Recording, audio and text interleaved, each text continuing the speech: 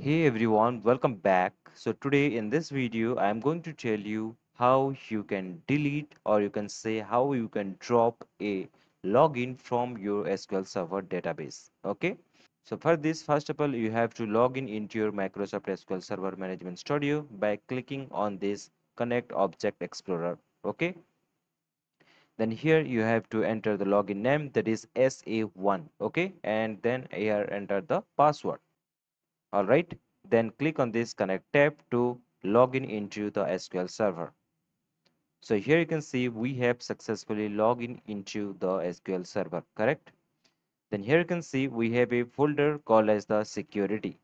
All right, and here it is database. So if I will expand that, here you can see we have only two database, that is DemoDB and Milestone Creator. Okay, and inside the security folder, if I will expand this, then you can see a folder called login. Okay, then if again I will expand it, then here you can see these are all the logins that we have already exist in our SQL Server database. Okay, and here is the SA1 login that we have currently logged with, correct?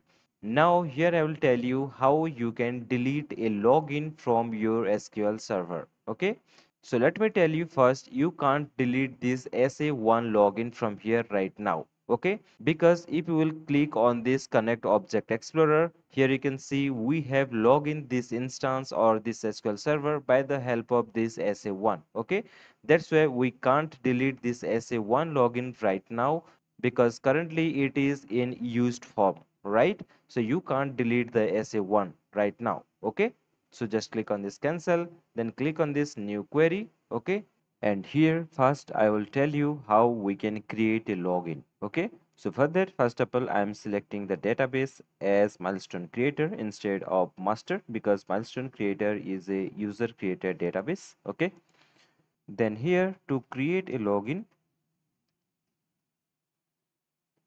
what you have to do, first of all, you have to write a code that is create login, then enter the login name. Suppose I am giving the login name as SA2. Okay, and here again you have to write with password then equal to, and inside the single quote you have to enter the password for SA2 login. Okay, so let me enter the password here as India123.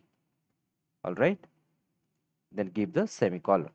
Okay, then select these two row, then copy, then here create another login name as YouTube. Okay, and here also give the password as India123. Okay, then select this 4 row and click on execute. Okay, but before that, let me show you. Here you can see only two login, that is SA and SA1. Okay, you are not able to see SA2 and YouTube login. So to create two more login, that is SA2 and YouTube, you have to write this code, then select this one, then click on execute. Okay, and here you can see the command completed successfully. But right now we are not able to see the login over here, so just click on this login, then right click on it, then click on refresh, and now here you can see the two login, that is SA2 and YouTube, that we have created recently, right? Then the next thing that we are going to show is how we can delete these two login that we have created recently. Okay, so suppose I want to delete the SA2 first. Okay, so for that, first of all, you have to write a code over here, that is drop login, then enter the login name that you want to delete. Okay, then give the semicolon and select it, then click on execute. All right, then here you can see the command completed successfully, and here still you are able to see the SA2. So just click on this login, then click on refresh, and SA2 is gone, right? So in this way you can delete or remove a login from this security folder. Okay, this is the first method. All right, then let me show you the second method by the help of which you can delete the YouTube login. It means here this is the login called as the YouTube's, right? So if you want to log in this YouTube login, then click on it, then right click on it, then click on this delete tab. Okay, then select here, then click on OK, then again click on OK, and it's gone, right? So these are the two methods by the help of which you can easily delete or drop the login from this security folder. All right. So thanks for watching. Take care. Bye bye.